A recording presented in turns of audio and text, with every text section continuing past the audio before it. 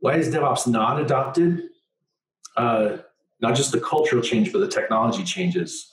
And then let's dig into the second part of that question later, which is how do we, the second part of the question is essentially how do you handle when someone comes on the platform, they may not have very many DevOps players in their cast, right?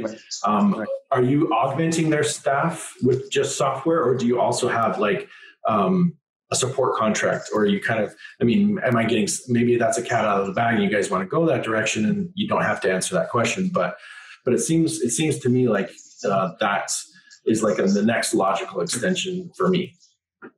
I'm asking too many questions.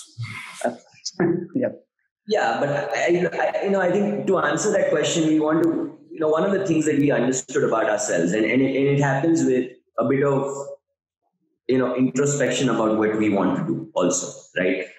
And we want to remain, iauro is a services company, right? We are a product-led services company. And once we realized who we are, that we want to help companies build great products by offering a service to build that product.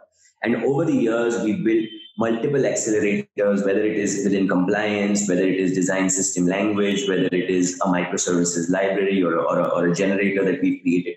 We created all these products for ourselves to provide a better service. Aurops was also an amalgamation of all these products that we created, all these accelerators and third-party tools, etc., to actually create a DevOps engine or like what we like to call it, a software factory, a DevOps software factory, right? That we are able to create. Again, creating it for ourselves to provide a better service. The few examples that we've had where companies have onboarded it as a product to use for themselves has come out of relationships we have with the senior management or with the founders or with the technologists with that company. But we've not really gone out to answer your question as why are people not knocking at our doors to use Aurops, is the reason that we've never sold Aurops as a product. We've always looked at it as a service.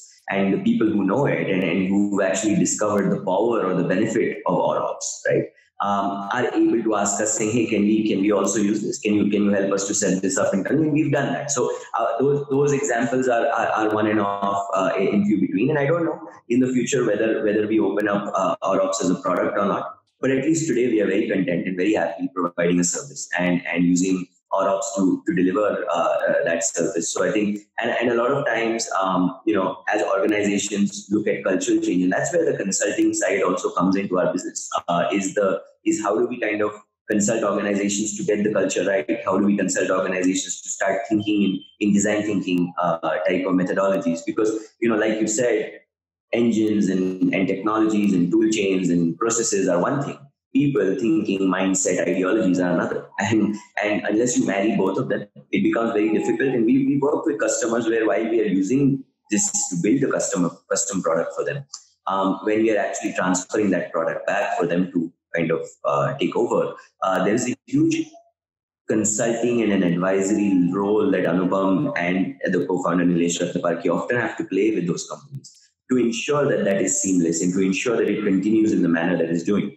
To answer your second question, can we handle thousands of customers? Yes. Have we ever gone out trying to get thousands of customers? Not yet. Will we? Maybe. But for right now, we are a services company and we are glad and we're proud to be a services company using this product to enable that. Anupam? Those are good answers. Do you have anything to add to that, Anupam? No. I think Anirudh just stole my words. He covered the entire story. No, it's great. You have a lot of alignment with your culture internally. So I will just add into this is we've always approached companies. In fact, we have gone to companies where they had DevOps implementation internally.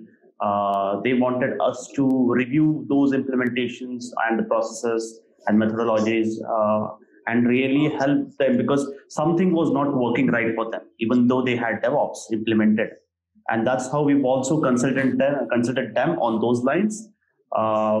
If you look at Aurops as a product, you asked, are we selling it as a product? So as Anirudh answered, we are not selling it as a full-fledged product, but Aurops is kind of a Kickstarter.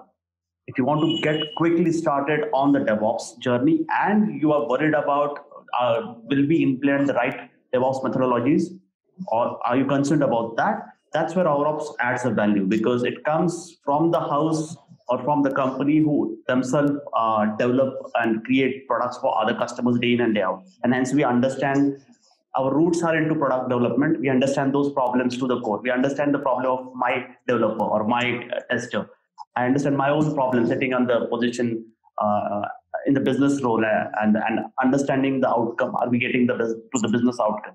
And hence, it's kind of, I would put it this way, it's a very strong Kickstarter, and it will help you accelerate immediately on the DevOps journey. That's how the product